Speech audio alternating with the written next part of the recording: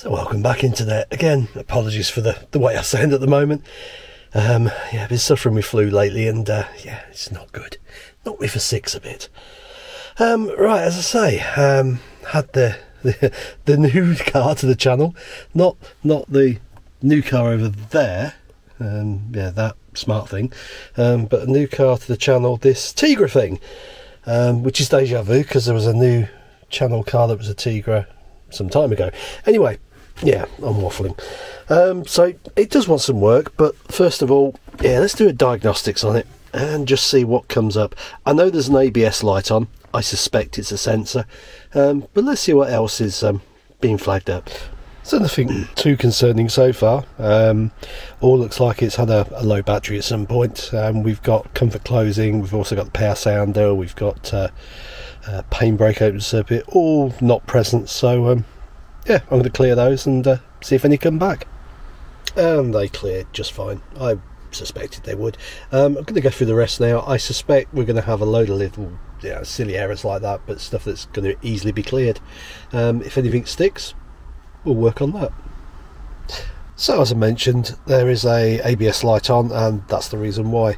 The right rear wheel sensor open circuit, so nothing too major. I would say it's either the cable or the sensor itself broken.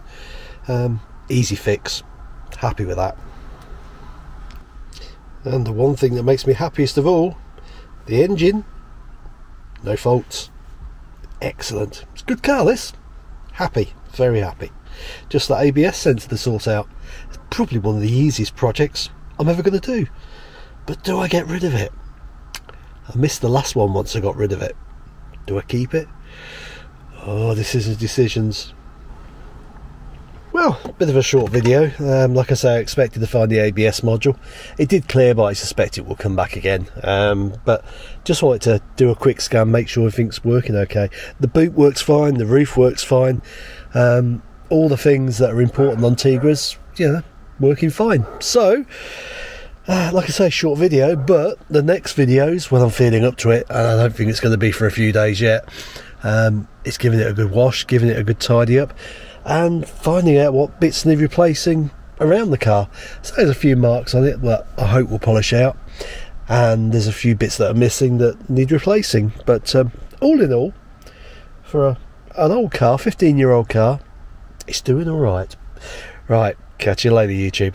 Thanks for listening to my gravelly, horrible voice, and yeah, wish me luck and getting well soon. Thanks all. Bye bye.